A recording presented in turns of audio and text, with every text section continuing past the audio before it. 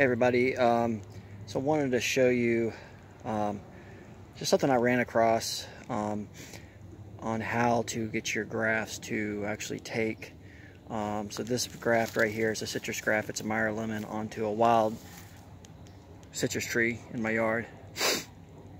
And as you can see, it's so that the graft down there has a lot of branches, established branches to compete against. And so I grafted this on. It didn't take off, and so it's probably about a year old. So I just want to show you another tree that I grafted at the same time, and I was able to get that graft to work. So let me take you to that tree. Okay, so here's that other tree. So as you can see, take this off. I don't know if I'm required to put that there if it helps protect the tree, but so I cut the tree off. So this was an established wild lemon tree. I actually had fruit on it this year that I picked off. And so anyways, I had to graft. See, there's the graft right here. And it was doing the same thing as the graft over there. It just was not taking off. It's been on there about a year. So I went ahead and just chopped this tree off, and I took off any of the sucker branches below.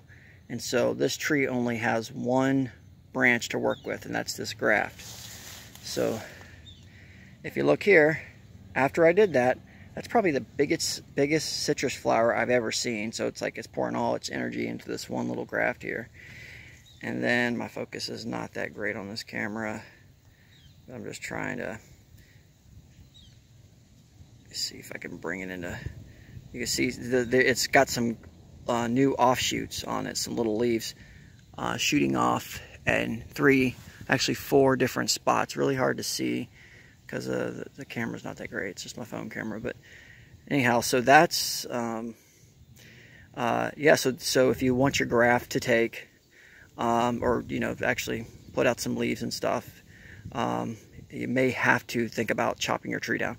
See, I could afford to do that because I have like three other. Yeah, or actually four, maybe three other wild lemon trees in this little spot right here. So I could afford to cut this one off.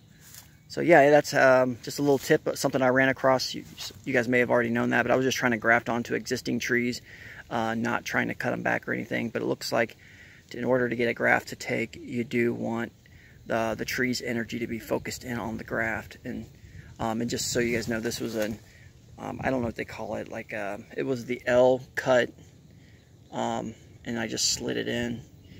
The green, I slid in some green growth, Meyer Lemon, and just used electrical tape. So yeah.